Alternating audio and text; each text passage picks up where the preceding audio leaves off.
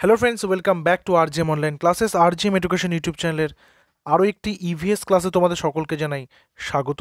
তো এখানে আমরা বাছাই করা বেশ কিছু কোয়েশ্চেন নিয়ে আলোচনা করব, যেটা তোমাদের আপকামিং প্রাইমারি টেট এক্সামের জন্য খুব বেশি উপযোগী। টেট পরীক্ষার আর বেশি দিন সময় নেই, 1 মাস মতো সময় রয়েছে হাতে, এবং এই সময় কিন্তু প্র্যাকটিস করে নিজেদের জায়গাটা বুঝে নেওয়াটা খুব বেশি দরকার। ঠিক আছে, তো আজকে সেটা আমাদের প্রথম প্রশ্ন কী রয়েছে দেখো। প্রথম যে ইভিএস 10টা কোয়েশ্চেন হয়েছে সেটার আলাদা করে প্লেলিস্ট করা রয়েছে, তোমরা সেখানে কিন্তু সেই ক্লাসেসগুলো দেখে নিতে পারো। সেটা একটা মক টেস্টের মতো করে তোমরা কিন্তু সেখানে দিতে পারো। ঠিক আছে, প্রত্যেকটা কোয়েশ্চেনের 4টা করে অপশন তোমরা এখানে পেয়ে যাবে। যেটা সঠিক উত্তর বলে তোমাদের মনে হচ্ছে সেটা তোমরা নিচে লাইভ চ্যাট অপশন অথবা কমেন্টে জানাতে পারো। তো কী রয়েছে আজকে সেটা প্রথম প্রশ্নে, জমিতে যে সারটি ক্রমাগত ব্যবহার করলে জমির অম্লধর্মী হয়ে ওঠে, অর্থাৎ জমিটার যে গুণগত মান সেটা পরিবর্তন হয় এবং অম্লধর্মী হয়ে ওঠে। আমরা যখন পিএইচের কথা বলি সেই সময় কিন্তু আমরা অম্লতা এবং ক্ষারকত্বের কথা বলে থাকি কোনো একটা বস্তুর। তো এখানে জমিতে কোন সার ব্যবহার করলে সেখানে সেই জমির অম্লত্ব বেড়ে যায়? ইউরিয়া সার, পটাশ সার, অ্যামোনিয়াম সালফেট নাকি ফসফেট? সঠিক উত্তর option number C, ammonia sulphate বা ammonium sulphate. Option number C হচ্ছে এখানে কারেক্ট অ্যান্সার। নেক্সট চলে আসবো পরের নাম্বার, পরিবেশ সুরক্ষা আইন। দেখো তোমরা যদি ওই মডেল কোয়েশ্চেন সেটটা দেখো তাহলে সেখানে দেখতে পাবে আইন সংক্রান্ত একটা কোয়েশ্চেন এবং দিবস সংক্রান্ত একটা কোয়েশ্চেন কিন্তু সেখানে দেওয়া রয়েছে। অর্থাৎ এই ধরনের কোয়েশ্চেনগুলো পর্ষদ বলছে যে তোমরা ভালো করে রেডি করে আসবে। তাই পরিবেশ সংক্রান্ত যতগুলো আইন রয়েছে সেগুলো খুব ভালো করে দেখে যাবে, এবং সেগুলো কবে কবে তৈরি হয়েছে বা কবে প্রণয়ন করা হয়েছে সেটাও কিন্তু দেখে যাবে। তো পরিবেশ সুরক্ষা আইন কবে প্রণয়ন করা হয়? 1972, 1974, 1981 নাকি 1986? সঠিক উত্তর অপশন নাম্বার ডি, 1986। দেখো এই পরিবেশের আইনের মধ্যে তোমরা আরও যে পার্টগুলো দেখবে সেটা হচ্ছে যে বিভিন্ন ব্যাঘ্র প্রকল্পগুলো রয়েছে, তার পাশাপাশি পরিবেশ বাঁচাও যে মানে পরিবেশ রক্ষার ক্ষেত্রে যে আন্দোলনগুলো হয়ে রেখেছে সেগুলো সম্পর্কে ডিটেলসে কিন্তু ভালো করে দেখে নেবে। নেক্সট চলে আসবে পরের নাম্বারে, পশ্চিমবঙ্গে আর্সেনিক দূষিত জেলার সংখ্যা কয়টি? পশ্চিমবঙ্গে আর্সেনিক দূষিত জেলার সংখ্যা কয়টি? 2টি, 5টি, 7টি নাকি 8টি? সঠিক উত্তর কী হবে? সঠিক উত্তর হবে অপশন নাম্বার ডি, 8টি, যার মধ্যে মালদা, মুর্শিদাবাদ, নদিয়া আর নর্থ 24 পরগনা, সাউথ নয়, নর্থ 24 পরগনা, এই 4টা ডিস্ট্রিক্ট সবচেয়ে বেশি অ্যাফেক্টেড। আচ্ছা, আরেকটা বিষয়, আর্সেনিক দূষণের ফলে কী রোগ হয়ে থাকে? আর্সেনিক দূষণের ফলে ব্ল্যাকফুট রোগ হয়ে থাকে। এই যে আর্সেনিক দূষণ, পারদ দূষণ, ক্যাডমিয়াম দূষণ, সীসার দূষণ ইত্যাদি যে দূষণগুলো হয়ে থাকে এবং তার ফলে কোন কোন রোগ হয় সেই সম্পর্কিত কিন্তু একটা চ্যাপ্টার নিয়ে এটাকে ক্লাস করানো হয়েছে। এখান থেকে একটা কোয়েশ্চেন আসার সম্ভাবনা কিন্তু রয়েছে। ঠিক আছে, নেক্সট চলে যাব পরের নাম্বার। পরের নাম্বার কী রয়েছে দেখো, প্রশ্ন নম্বর 4, পৃথিবীতে এখন কোন শক্তির চাহিদা সবচাইতে বেশি? পৃথিবীতে মানে এটা অল ওভার ওয়ার্ল্ডের কথা বলছে, এবং অ্যাজ পার দ্য নিড, সেই নিড অনুযায়ী সবচেয়ে বেশি কোন শক্তির চাহিদা রয়েছে? সৌরশক্তি, তড়িৎ শক্তি, পারমাণবিক শক্তি নাকি অপ্রচলিত শক্তি? সঠিক উত্তর পারমাণবিক শক্তি। দেখো ভারতবর্ষের কথা যদি বলি তাহলে সেখানে কিন্তু তাপবিদ্যুৎ শক্তি ভারতবর্ষের মোট এনার্জির 70% কী করছে, 70% কিন্তু চাহিদা পূরণ করছে তাপবিদ্যুৎ শক্তি। শুধু ভারতবর্ষের কথা বলছি। এমনও কিছু কিছু দেশ রয়েছে যেখানকার 30% চাহিদা ভূতাপ শক্তি থেকে নেওয়া হচ্ছে। এক একটা দেশে এক এক রকম রয়েছে, কিন্তু যদি আমরা অল ওভার ওয়ার্ল্ডের কথা বলি সবচেয়ে বেশি চাহিদা কিন্তু পারমাণবিক শক্তির। Option number C. নাম্বার 5, যে সার জমিতে অধিক হারে ব্যবহার করলে জমি ক্ষারধর্মী হয়ে ওঠে। আমরা এর আগের কোশ্চেনটা করলাম যে জমিতে যেই সার ব্যবহার করলে জমিটা অম্ল হয়ে যাচ্ছে বা অম্লধর্মী হয়ে যাচ্ছে, সেটা আমাদের আগের একটা অ্যান্সারে নিয়ে নিয়েছে, সেটা হচ্ছে অ্যামোনিয়াম সালফেট ছিল। এই অ্যামোনিয়াম সালফেট ব্যবহার করলে জমি অম্লত্ব হয়ে যাচ্ছে বা অম্লধর্মী হয়ে যাচ্ছে, আমি লিখে রাখছি পাশে অম্লধর্মী। তাহলে বাকি যে 3টা অপশন রয়েছে, নাইট্রেট সার, পটাশ সার এবং ফসফেট সার, এর মধ্যে কোন সার প্রয়োগ করলে জমি ক্ষারধর্মী হয়ে যায়? কারেক্ট আনসার কী হবে? অপশন নাম্বার বি, পটাশ সার। তাহলে পটাশ দিলে আমার হয়ে যাচ্ছে ক্ষারধর্মী, আর অ্যামোনিয়াম সালফেট দিলে হয়ে যাচ্ছে অম্লধর্মী। নেক্সট চলে আসে, ভারতের একমাত্র কোন অরণ্যে সিংহ দেখতে পাওয়া যায় বা সিংহ দেখা যায়? ভারতবর্ষের একমাত্র কোন অরণ্যে সিংহ? দেখো বিভিন্ন যে অভয়ারণ্যগুলো রয়েছে সেই অভয়ারণ্যগুলো কোনটা কোন প্রাণীর জন্য বিখ্যাত সেই পার্টটা ভালো করে দেখে রাখতে হবে। ভারতের একমাত্র কোন অরণ্যে সিংহ দেখা যায়? বান্ধবগড়, সিমলিপাল, গির নাকি জিম করবেট? কারেক্ট অ্যান্সার কি হবে? কারেক্ট অ্যান্সার হবে গির অরণ্যে। এটা কোথায় রয়েছে? এটা রয়েছে গুজরাতে। ঠিক আছে, গুজরাতের গির অরণ্য। এরপরে চলে আসবো, আচ্ছা লাস্ট টাইম যে টেট পরীক্ষা হয়েছিল সেখানে কিন্তু একটা কোয়েশ্চেন এসেছিল যে কোনো ন্যাশনাল পার্কে যে ওই মানে চিতাবাঘ নিয়ে আসা হয়েছে, সেই চিতাবাঘটা নিয়ে, অর্থাৎ তোমরা কারেন্ট অ্যাফেয়ার্সের সেকশনগুলো একটু নজর রাখবে, আমাদের সেগুলো নজরে পড়লে আমরা তোমাদের সঙ্গে আলোচনা করে নেব। পরিবেশ সংক্রান্ত যে বিষয়গুলো কারেন্টলি ঘটছে সেই বিষয়গুলো ভালো করে নজর রাখতে হবে। নেক্সট চলে আসছে ভারতের বৃহত্তম সুইস গেট, অ্যাকচুয়ালি কথা হচ্ছে স্লুইস গেট, ঠিক আছে, স্লুইস গেট, যেটার কথার অর্থ হচ্ছে জলদ্বার। ঠিক আছে, সুইচ গেট আমরা বলে থাকি, বাট সেটা হচ্ছে স্লুইস গেট। ভারতের বৃহত্তম স্লুইস গেট কোন নদীতে অবস্থিত রয়েছে, বা ভারতের বৃহত্তম জলদ্বার কোন নদীতে অবস্থিত রয়েছে?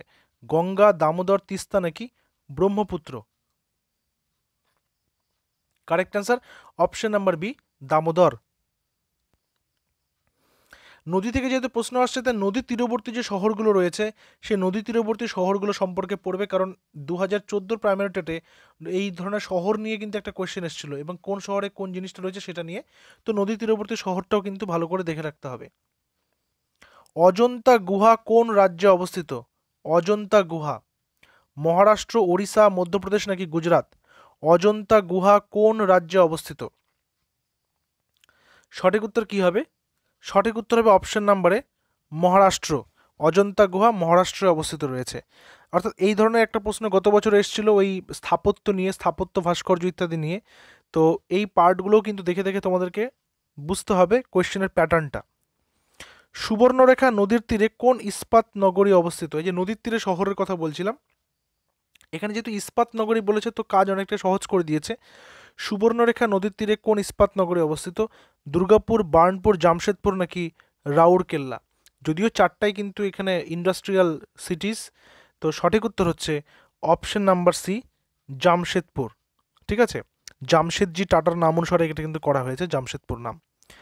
পৃথিবীর নিকটতম বায়ুমণ্ডলের স্তর কোনটি? আমরা যদি এটাকে পৃথিবী হিসেবে ধরি, তাহলে এর যে চারিদিকে বায়ু স্তরটা রয়েছে সেটার তো ভাগ রয়েছে। ঠিক আছে, প্রথম একটা স্তর, তারপর একটা স্তর, তারপর একটা স্তর। তো প্রথম যে স্তরটা রয়েছে সেটার নাম কি সেটা বলতে হবে। স্ট্র্যাটোস্ফিয়ার, আয়নোস্ফিয়ার, মেসোস্ফিয়ার নাকি ট্রোপোস্ফিয়ার? কারেক্ট অ্যান্সার কি হবে? কারেক্ট অ্যান্সার হবে অপশন নাম্বার ডি, ট্রোপোস্ফিয়ার। প্রথম যে এরিয়াটা রয়েছে, এই যে এই অংশটা পৃথিবী থেকে একদম কাছাকাছি, মানে বায়ুমণ্ডলের সব থেকে নিচের যে স্তরটা সেটা হচ্ছে ট্রোপোস্ফিয়ার, এবং এই স্তরটাকে ক্ষুব্ধ মণ্ডল বলা হয়ে থাকে। ক্ষুব্ধ মণ্ডল কেন? কারণ এখানে সব থেকে বেশি পরিমাণে মেঘ, জলীয় বাষ্প এবং গ্যাসীয় উপাদান থাকে, এবং ঝড় বৃষ্টি সমস্ত কিছু এই এলাকাতেই হয়ে থাকে, তাই এটাকে ক্ষুব্ধ মণ্ডল বলে। এবং এর যে পরের স্তরটা রয়েছে সেটাকে বলা হচ্ছে স্ট্র্যাটোস্ফিয়ার, যেটা হচ্ছে কিনা, যেটাকে বলা হয় শান্ত মণ্ডল। এটা ঠিক অপোজিট, কারণ সেখানে কোনো রকম কোনো ঝড় বৃষ্টি মেঘ ইত্যাদি তো থাকছে না, এবং সেই স্তর দিয়েই কিন্তু এরোপ্লেন, এয়ারক্রাফটসগুলো চলাচল করে। তো সেটা হচ্ছে শান্ত মণ্ডল। ঠিক আছে, নেক্সট চলে আসবো পরের নাম্বার। কচুরিপানা নিম্নলিখিত কোন উপাদানগুলির পরিমাণ বেশি থাকায় এটিকে বায়োগ্যাসের উৎসরূপে ব্যবহার করা হয়ে থাকে? কচুরিপানায় নিম্নলিখিত কোন উপাদানটির পরিমাণ বেশি থাকার জন্য একে বায়োগ্যাসের উৎসরূপে ব্যবহার করা হয়? অক্সিজেন, হাইড্রোজেন, নাইট্রোজেন নাকি মিথেন? কি হবে কারেক্ট অ্যান্সার?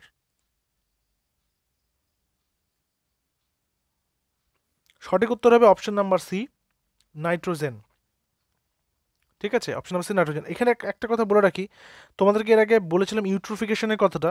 এই ইউট্রোফিকেশন থেকে একটা কোশ্চেন আসতে পারে, এটা জল দূষণের সঙ্গেই সম্পর্কিত। ইউট্রোফিকেশনটা কি? জলে দ্রবীভূত অক্সিজেনের পরিমাণ যখন কমে যায়, অর্থাৎ সেখানে ডিটারজেন্ট, ডিডিটি ইত্যাদি ব্যবহার করার ফলে সেখানে কচুরিপানার সংখ্যা বা কচুরিপানার ভিড় কিন্তু বাড়তে থাকে, যার ফলে জলে দ্রবীভূত অক্সিজেন কমে যায়, এবং কমে যাওয়ার ফলে জলজ যে সমস্ত প্রাণী রয়েছে তাদের কিন্তু প্রাণ সংকট দেখা দেয়। এই অবস্থা হচ্ছে ইউট্রোফিকেশন। ইউট্রোফিকেশন থেকে কোশ্চেন আসতে পারে। নেক্সট চলে আসবে দার্জিলিং এবং বা দার্জিলিংয়ের জঙ্গলের নিচের কোন প্রাণীটি দেখা যায়? এই যে বললাম পশ্চিমবঙ্গের যে বিভিন্ন এরিয়াগুলো রয়েছে, বিভিন্ন রকমের অভয়ারণ্য বা অন্যান্য যে সমস্ত জায়গা, সেখানে কোন কোন প্রাণী বিশেষ করে লক্ষ্য করা যায় সেটা ভালো করে জানতে হবে, পড়ে রাখতে হবে। দার্জিলিংয়ের জঙ্গলের নিচের কোন প্রাণীটি দেখা যায়? রেড পান্ডা, বুনো গাধা, জেব্রা নাকি অলিভ রিডল টার্টল? সঠিক উত্তর red panda, option number A. Next চলে আসবো নাম্বার 13। পৃথিবীর যে অংশটিতে লিথোস্ফিয়ার বলে বা পৃথিবীর যে অংশটিকে লিথোস্ফিয়ার বলে সেটা কি বায়ুমণ্ডল, জল, ভূপৃষ্ঠ নাকি কোনোটি নয়? পৃথিবীর কোন অংশকে লিথোস্ফিয়ার বলে? সঠিক উত্তর হবে অপশন নাম্বার এ, ভূপৃষ্ঠ। দেখো জলের একটা রয়েছে, এটা হচ্ছে বায়ুমণ্ডলে রয়েছে, ঠিক আছে। তো ভূপৃষ্ঠটা হচ্ছে লিথোস্ফিয়ার। যেমন জল হচ্ছে হাইড্রোস্ফিয়ার এবং বায়ুমণ্ডল কি অ্যাটমসফিয়ার, ঠিক আছে। নেক্সট চলে আসবো,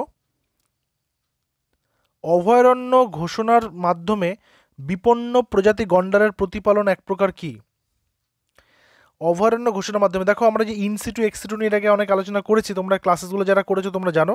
তো অভয়ারণ্য ঘোষণার মাধ্যমে বিপন্ন প্রজাতির গন্ডারের প্রতিপালন এক প্রকার ইনসিটু এক্সিটু রেসিপ্রোকাল সংরক্ষণ নাকি কোনোটি নয়? দেখো ইনসিটু মানে কি, যখন বাইরে কোনো কিছুকে নিয়ে এসে একটা সংরক্ষিত এলাকার মধ্যে কি করা হচ্ছে, সে তাকে ব্রিডিং করা হচ্ছে, সংরক্ষণ করা হচ্ছে, সেটা হচ্ছে ইনসিটু।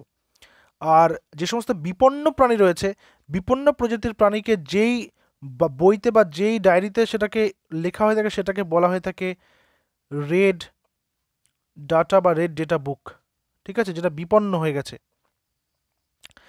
Next number 15। নাম্বার 15-এ কি রয়েছে? বলছে মানুষ সেলুলোজ পাচিত করতে, মানে পাচিত বলতে হজম করতে পারে না, অথচ তৃণভোজী প্রাণী এটি করতে পারে, কারণ কি? মানুষ পারে না বাট তৃণভোজী পারে, কেন?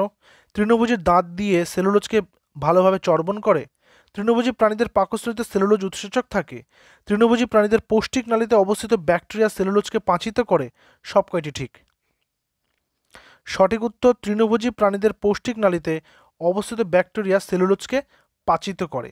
তো ওদের মধ্যে যে পৌষ্টিক তন্ত্রের মধ্যে যে ব্যাকটেরিয়া থাকে সেটাই ওটাকে হজম করতে সাহায্য করে, সেই কারণে ওরা পারছে এবং মানুষ সেটা করতে পারে না। চলো পরেরটাতে যাই। বর্ষাকালে সাধারণ লবণ যেটা NaCl অর্থাৎ sodium chloride, sodium Cl chloride, এই NaCl বা সোডিয়াম ক্লোরাইড জলীয় বাষ্প শোষণ করে জলে দ্রবীভূত হয়, কেন? কারণ সোডিয়াম ক্লোরাইড উদ্গ্রাহী, সোডিয়াম ক্লোরাইডের গলনাঙ্ক কম, সোডিয়াম ক্লোরাইড উদ্গ্রাহী এবং এর দ্রাব্যতা বেশি, সোডিয়াম ক্লোরাইডের অশুদ্ধি হিসেবে MgCl2 এবং CaCl2 থাকে। সঠিক উত্তর কি হবে? সঠিক উত্তর অপশন নাম্বার ডি। নেক্সট আসবো নাম্বার 17। তোমরা হিসাব রেখো কার কতগুলো ঠিক হচ্ছে এবং তোমাদের জন্য হোম টাস্কও থাকবে। নিচের কোন তথ্যটি সঠিক নয় বলতে হবে, কোনটা সঠিক নয়? ভিটামিন এ এর অভাবজনিত রোগ জেরপথ্যালামিয়া, ভিটামিন ডির অভাবজনিত রোগ অস্টিওম্যালাসিয়া, ভিটামিন ডির অভাবজনিত রোগ হ্যামারেজ বা রক্তক্ষরণ, ভিটামিন B3-র অভাবজনিত রোগ পেলেগ্রা। কোনটা সঠিক নয় বলতে হবে? অপশন নাম্বার সি, ভিটামিন ইর অভাবজনিত রোগ হ্যামারেজ বা রক্তক্ষরণ, ঠিক আছে। আচ্ছা, এটা হচ্ছে ভিটামিন কে এর জন্য হয়ে থাকে রক্তক্ষরণ বা যেটাকে বলছে ওই হ্যামারেজ। এক্ষেত্রে একটা কথা বলে রাখি, এই যে ভিটামিন চ্যাপ্টারটা, এই ভিটামিন চ্যাপ্টারটা কিন্তু খুব গুরুত্বপূর্ণ, বারবার আমি বলে থাকি এটা। ABCDE এই পাঁচটা ভিটামিনের রাসায়নিক নাম এবং এদের অভাবজনিত রোগ, এই পার্টগুলো একটু ভালো করে পড়ে রাখবে। এখান থেকে একটা কোয়েশ্চেন কমন তোমরা পেয়ে গেলেও মানে পেতে পারো, ঠিক আছে। ভিটামিন চ্যাপ্টারটা কিন্তু খুব ইম্পর্টেন্ট। চলো পরের নাম্বারে যাব, নাম্বার 18। নাম্বার 18-এ কি রয়েছে? একটি বলকে উপরের দিকে ছোড়া হলো, উপরের দিকে ওঠার সময় বলটির গতিশক্তি বাড়বে, স্থিতিশক্তি বাড়বে, ত্বরণ বাড়বে, স্থিতিশক্তি কমবে। সঠিক উত্তর কি হবে? একটি বলকে উপরের দিকে ছোড়া হলো, উপরের দিকে ওঠার সময় বলটির স্থিতিশক্তি বাড়বে, অপশন নাম্বার বি। নেক্সট, নিম্নলিখিত কোন প্রাণীটির মুক্ত সংবহন তন্ত্র দেখা যায়? ঠিক আছে, সংবহন তন্ত্রটা মুক্ত প্রকৃতির, কোন প্রাণীর? কেঁচো, মানুষ, ব্যাঙ নাকি আরশোলা? সঠিক উত্তর কি হবে? সঠিক উত্তর হবে আরশোলা। আচ্ছা, মানুষের সংবহন তন্ত্র কেমন, এটা তোমরা নিচে কমেন্টে জানাবে, ঠিক আছে। তারপর আসবো নাম্বার 20। কোনো মানুষের রক্তে যদি কার্বন ডাইঅক্সাইডের ঘনত্ব বেশি পায় তাহলে শ্বাসকার্য কেমন হবে? যদি রক্তে কার্বন ডাইঅক্সাইডের ঘনত্ব বেশি থাকে তাহলে শ্বাসকার্য কেমন হবে? বৃদ্ধি পাবে, হ্রাস পাবে, বন্ধ হয়ে যাবে নাকি কোনোরূপে পরিবর্তন ঘটবে না? কারেক্ট অ্যান্সার কি হবে? কোনো মানুষের রক্তে যদি কার্বন ডাইঅক্সাইডের ঘনত্ব বৃদ্ধি পায় তাহলে শ্বাসকার্য বৃদ্ধি পাবে। সো অপশন নাম্বার এ এখানে হচ্ছে আমার কারেক্ট অ্যান্সার। নেক্সট, নিম্নলিখিত কোন রোগটি জল দূষণের ফলে হয়ে থাকে, অর্থাৎ মানে জলবাহিত রোগ বা জল দূষণের ফলে কোন রোগ হয়ে থাকে। রোগ জীবাণু থেকে কোয়েশ্চেন তোমরা পাবে, আসতেই হবে, ঠিক আছে। রোগ জীবাণু থেকে প্রশ্ন আসবেই, তো সেই কারণে প্রত্যেকটা সেটে কিন্তু রোগ জীবাণু থেকে প্রশ্ন রাখা হয়। তো নিম্নলিখিত কোন রোগটি জল দূষণের ফলে হয়? ব্রঙ্কাইটিস, এনসেফালাইটিস, হেপাটাইটিস নাকি সব কয়টি? কারেক্ট অ্যান্সার কি হবে? কারেক্ট অ্যান্সার হবে অপশন নাম্বার সি, হেপাটাইটিস। ঠিক আছে, অপশন নাম্বার সি হেপাটাইটিস। এটা বেসিক্যালি কিন্তু যকৃতের রোগ, আর এই যকৃৎ কিন্তু আমাদের শরীরের সব থেকে বড় গ্রন্থি, ঠিক আছে, সব থেকে বড় গ্রন্থি যকৃৎ বা লিভার, এটা যকৃতের রোগ। তারপরে আসবে বৃদ্ধি সহায়ক খাদ্য উপাদান কি? বৃদ্ধি সহায়ক মানে যেই খাবারটা বৃদ্ধি ঘটাবে সেটা অ্যাকচুয়ালি কোন ধরনের খাবার, বা যেটাকে আমরা বলে থাকি গ্রোথ করবে। বৃদ্ধি মানে কি গ্রোথ, তাই তো, গ্রোথ হবে, সেটা মাসেল গ্রোথ হতে পারে। শর্করা, প্রোটিন, ভিটামিন নাকি ফ্যাট? সঠিক উত্তর গ্রোথে বা বৃদ্ধির সঙ্গে সহায়ক খাদ্য উপাদান হচ্ছে প্রোটিন। অপশন নাম্বার বি হচ্ছে কারেক্ট অ্যান্সার। এরপরে আসবো নাম্বার 23, কোন ধরনের লেন্স হ্রস্ব দৃষ্টির চিকিৎসায় ব্যবহৃত হয় বা কম দৃষ্টির চিকিৎসায় ব্যবহৃত হয়ে থাকে? কোন ধরনের লেন্স? উত্তল লেন্স, অবতল লেন্স, বেলনাকার লেন্স, বেলুন মানে সিলিন্ডার টাইপ, নাকি কোনোটিই নয়? Correct answer অবতল lens. এরপর আসবে নাম্বার 24, নিম্নলিখিত পদার্থগুলির মধ্যে কোনটি তড়িতের সবচেয়ে ভালো পরিবাহী? নিম্নলিখিত পদার্থগুলির মধ্যে কোনটি সবচেয়ে ভালো তড়িৎ পরিবাহী? রূপা, তামা, জিঙ্ক নাকি সোনা? দেখো যে সোলার প্যানেলগুলো থাকে, ঠিক আছে, যে সোলার প্যানেলগুলো যেখানে থাকে, অ্যানিমোমিটার যেটাকে আমরা বলে থাকি, ঠিক আছে, সোলার প্যানেলের মধ্যে কিন্তু এই ধাতুটা ব্যবহার করা হয়ে থাকে, যেহেতু সূর্য থেকে আগত রশ্মি, সে সূর্য থেকে আগত রশ্মিকে যাতে কোনোটাই নষ্ট না হয় এবং সেটা যাতে খুব সুন্দরভাবে সেটাকে কনভার্ট করে ফেলতে পারে বা তাপবিদ্যুতে বা বিদ্যুৎ শক্তিতে উৎপাদিত করে রাখতে পারে, তো সেটা হচ্ছে রূপা। অপশন নাম্বার বি, খুব ভালো তড়িৎ পরিবাহী। Sorry, option number A, B নয়, অপশন নাম্বার এ রূপা। পরের নাম্বারে আসবো, নিম্নলিখিত উক্তিগুলির মধ্যে কোনটা সত্য বলতে হবে? জি এর মান উচ্চতা বাড়লে বাড়ে, জি এর মান গভীরতার সঙ্গে বৃদ্ধি পায়, জি এর মান পৃথিবীর কেন্দ্রে সর্বাধিক, জি এর মান পৃথিবীর কেন্দ্রে শূন্য। সঠিক উত্তর জি এর মান পৃথিবীর কেন্দ্রে শূন্য। অপশন নাম্বার ডি, পৃথিবীর কেন্দ্রে গেলে জি এর মান কত হবে? শূন্য হবে, সে তার কোনো মান থাকবে না। আপনি একজন শিক্ষিকা হয়ে, এটা পেডাগজির কোশ্চেন, আপনি একজন শিক্ষিকা হয়ে শিক্ষার্থীদের ফেলার খাবার পরামর্শ দেবেন কারণ? শিক্ষার্থীদের এটা স্যালাড হবে, ঠিক আছে, স্যালাড। আপনি একজন শিক্ষিকা হয়ে শিক্ষার্থীদের স্যালাড খাবার পরামর্শ দেবেন কেন? খিদে মেটানোর জন্য, হজম বৃদ্ধির জন্য, রোগ মুক্তির জন্য, পুষ্টি উপাদান সংগ্রহের জন্য? কি কারণে? মনে রাখতে হবে পেডাগজি যখনই করা হচ্ছে তখন সেখানে কিন্তু স্টুডেন্টদের আলটিমেট লাভ সেটা ভাবতে হবে আমাদেরকে, স্টুডেন্টরা লাভবান হচ্ছে কিনা, ঠিক আছে। তো এখানে পুষ্টির উপাদানগুলি সংগ্রহের জন্য অপশন নাম্বার ডি। খাদ্য পিরামিডের সবচেয়ে নিচের স্তরকে কি বলা হয়? যে খাদ্য পিরামিড রয়েছে তার সব থেকে নিচের স্তর, তারপর একটা স্তর, তারপর একটা স্তর, তারপর একটা স্তর। দেখো নিচের স্তর মানে কি একদম গ্রাউন্ড লেভেল, সেখানে থাকবে সবসময় উৎপাদক, তারপর স্তরে থাকবে প্রথম শ্রেণীর খাদক, তারপর স্তরে থাকবে দ্বিতীয় শ্রেণীর খাদক, তারপর তৃতীয় শ্রেণীর খাদক, তারপর হয়তো থাকবে সর্বোচ্চ খাদক বা সর্বভুক। তো নিচের স্তরে, একদম নিচের স্তরে থাকবে উৎপাদক, যেখানে থাকবে কি গ্রিন ভেজিটেশন, সবুজ গাছগাছরা। অপশন নাম্বার বি হচ্ছে কারেক্ট অ্যান্সার। আচ্ছা, এক্ষেত্রে একটা প্রশ্ন তোমাদেরকে হোম টাস্ক দেবো, 10% ল, 10% ল কে আবিষ্কার করেছেন? 10% ল নিয়ে আলোচনা করেছি, অর্থাৎ প্রত্যেকটা স্তরে খাদ্য শৃঙ্খলার ক্ষেত্রে প্রত্যেকটা স্তরে যখন খাবার সরবরাহ হচ্ছে, অর্থাৎ উৎপাদক থেকে যখন প্রথম শ্রেণীর খাদক খাচ্ছে, আবার প্রথম শ্রেণীর খাদককে যখন দ্বিতীয় শ্রেণীর খাদক খাচ্ছে, তখন তার 10% করে এনার্জি সরবরাহ হচ্ছে। অর্থাৎ এই উৎপাদকের থেকে এই প্রথম শ্রেণীর খাদক যদি 100 কেজি ঘাস খায় তাহলে তার 10 কেজি, অর্থাৎ 10%, 10 কেজি তার শরীর গঠনে কাজে লাগবে। আবার এই প্রথম শ্রেণীর খাদকের যদি 30 কেজি ওজন হয় তাহলে তার 10% অর্থাৎ 3 কেজি এর শরীর গঠনে কাজে লাগবে। এই 10% লটা কে আবিষ্কার করেছেন সেটা তোমরা নিচে কমেন্টে জানাবে। ছায়াপথ প্রকৃতপক্ষে অ্যাকচুয়ালি কি? ছায়াপথ প্রকৃতপক্ষে কি?